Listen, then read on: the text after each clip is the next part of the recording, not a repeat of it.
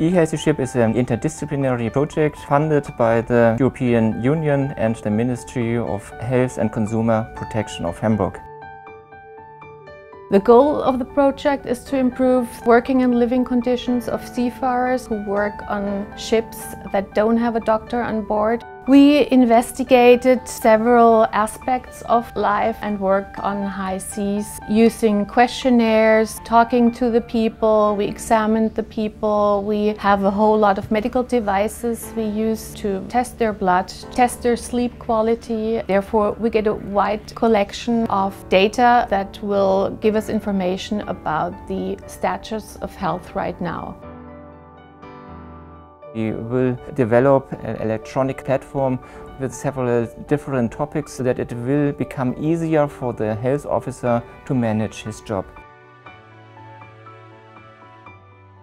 We have 24 crew members. Everybody expects that I will be the one which give first aid. It was good that somebody from outside was coming and was checking our lifestyle, our health problems. They were trying to discover also the stress on board of the vessel.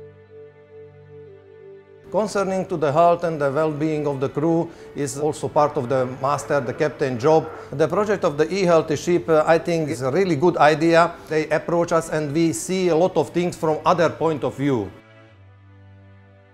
The seafarers are separated from their families for a very long time period, and the means of communication are limited. We have to find out if the seafarers actually get what they need from a health perspective, but also what they need for their soul. You know, they are not only working here, they also live here, so the seafarers are forced to eat what is offered on board every day.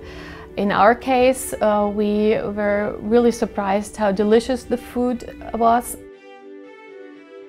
It was really very interesting to have scientists on board. They changed our routine, so they brought new winds on our ship, which made life really interesting. The project eHealthy Ship, it's very important. It gives awareness how to live healthy, how to maintain good health and condition on the ship.